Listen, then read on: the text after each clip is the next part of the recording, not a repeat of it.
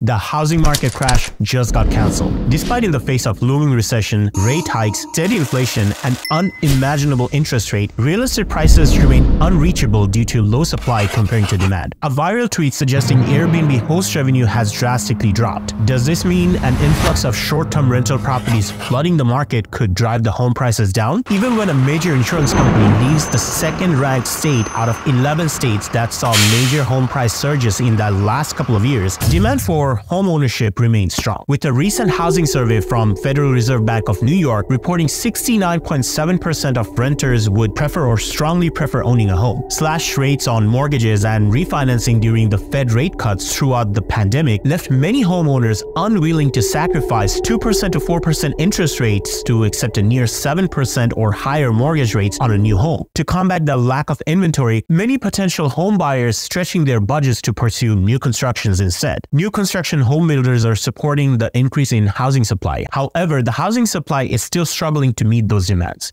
Look, I think we got to remember that in the housing market, you're looking at a fundamental shortage of housing. There's demand that has been underlying the market in general. There was a great deal of sticker shock as interest rates adjusted rather aggressively.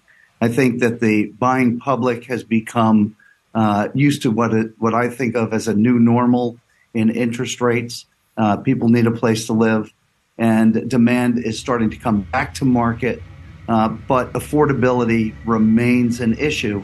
So while at the same time we have a housing shortage, demand is strong, but only as people can afford to buy. So homebuyers who are willing to accept high interest rate could also face competition. In today's video of Who Wants to Be a Homeowner, I will go over the factors that are keeping the home prices sky high, what it means for you if you're a first-time homebuyer or a homebuyer in general, and what the future holds. Hi, my name is Tasvir Mirza. I'm a realtor and a diversified investor based in South Florida, and on this channel, I supply finance-related videos to meet demand. Feel free to jump around the timestamp below if you'd like to save some time. And while you're down there, consider hitting the like and subscribe button below. The housing market has been in turmoil since 2022 due to high inflation, skyrocketing rentals and mortgage rates, and a surge in demand amplified by a shortage of houses. The Federal Reserve had been on a 15-month rate hiking streak to control inflation but decided to pause in June. Though further rate hikes are expected, despite this, home prices have remained high, which impacted the housing market. A starter home is typically how a first-time home buyer becomes a homeowner and starts building equity. But for millennials and Gen Z buyers, buying a starter home may be a thing of the past, as hinted by CNBC Make It. Zillow defines starter home as one with 1 or 2 bedrooms, 1 bathroom, and 750 to 1200 square feet of space. The typical starter home was priced at $179,407 as of May. However,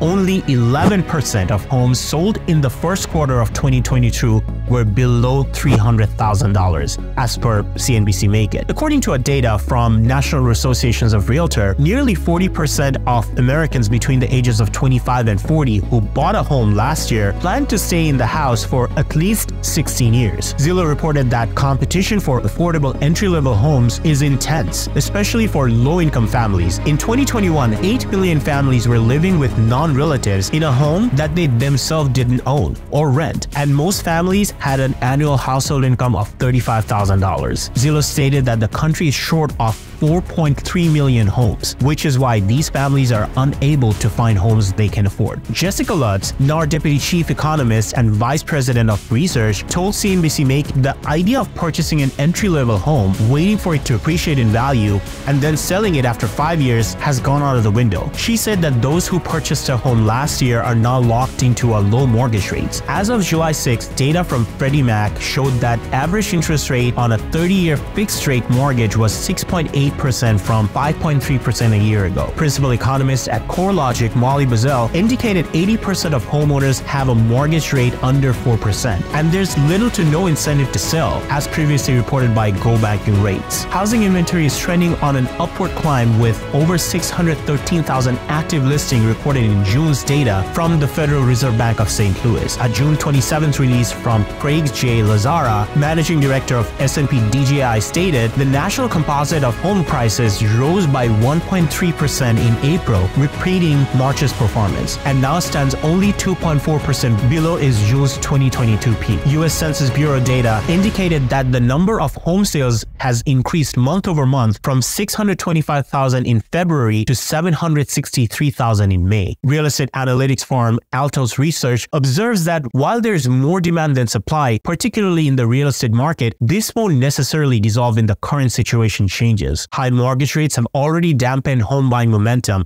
and any further increase could cause a sudden halt in purchases. Three key housing market indicators are pointing towards a healthy market. Data from Redfin shows an 8.1% drop in active listing at the end of June compared to the previous year. This indicates a pullback in supply relative to demand, leading to bidding wars in some parts of the country. With a significant shortage of resale homes, new home sales are on the rise. Builder sentiment has been positive with a steady increase in home building activity. The price gap between new and existing homes has fallen to 4%, making new homes more affordable in buyers' eyes. REALTOR's research highlights that fewer homeowners are reducing prices, pointing towards a strong buyer interest. There's no current indication of a price crash, even if the recession hits towards the end of the year. And if you don't want this video to crash, consider hitting the like and subscribe button below. Unlike the housing market, the prices for like and subscribe button are pretty affordable. As of January 2023, sales of existing home had fallen over 12 months straight, while the median home price stood at $359,000 from 1.3% increase from January 2022. Promising signs were seen with the rise of pending sales and drop in mortgage rates due to Silicon Valley Bank's impact. However, affordability remains an issue, particularly for those earning $75,000 or less, who could afford a home for $256,000. However, homes at this price or less made up only 23% of the existing home listing in April 2023. Many economists predict that housing market is more likely to correct itself from a recent significant jump in home prices rather than crash. The S&P CoreLogic Case-Shiller Home Price Index shows the housing market has experienced its correction and now is on the path to recovery. Despite increased foreclosures, experts don't foresee a foreclosure wave in 2023. In May, foreclosure filing were up 7% from April and 14% from last year, but these trends align with expectation. The pandemic and resulting work from home trend has seen homeowners from northern metro areas relocating to the Sun Belt, leading to rising home prices in these regions. Last year, Florida witnessed a surge in home prices, ranking second among 11 states with more than 20% price increase in the first quarter as per Moody's Analytics. However, this trend could reverse since Farmers Insurance's decision to stop issuing new coverages in Florida, including auto, home, and umbrella insurance. It's raising alarm among real estate experts about the potential end of state's housing boom. The company is the fourth major insurance firm to pull out from Florida, primarily due to hurricane risks. This move, which is anticipated to impact 100,000 policies, could destabilize the state's housing market, which has been able to maintain high prices in the face of inflation and Federal Reserve interest rate hikes. Professor Itzhak Ben David, a finance professor at Fisher College of Business at Ohio State University, suggests that the withdrawal of major insurance companies could significantly impact the housing market. The rise in insurance costs and difficulty in securing coverage might deter potential homeowners,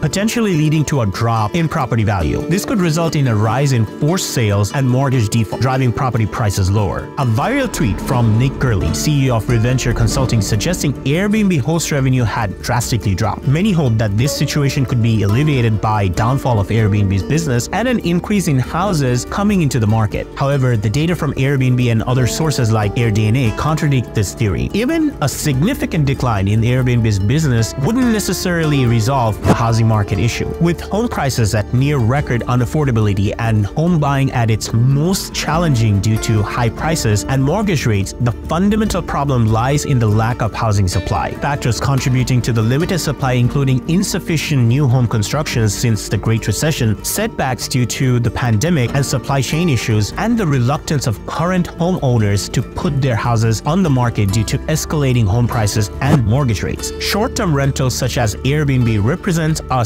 small fraction of the total housing units and contributes modestly to the increase in the housing prices. To genuinely increase the housing supply and stabilize prices, more new constructions are required, which could be facilitated by lower interest rates, reducing construction costs, labor shortage solution, and more flexible zoning regulations. Therefore, the potential decline of Airbnb and the short-term rental market wouldn't offer a significant solution to the current housing shortage. If you're wondering how to build generational wealth through real estate, watch this video here. There you have it. The housing market is grappling with an unaffordability crisis despite signs of weakening home prices. If you're in the market to buy a house, given the current condition, I would advise all potential home buyers to be prepared and flexible by keeping your finances in order and exploring lower price housing markets if necessary, and buy based on your budgets and needs rather than trying to time the market. I would refrain from buying a house that may not be affordable in the long run. And for sellers, I would advise price your homes correctly and prepare their properties for sale well in advance to attract potential buyers. Leave a comment if you're in the market to buy a house or sell a house, and what price changes have you seen in your specific market. Consider hitting the like and subscribe button below so we can meet again.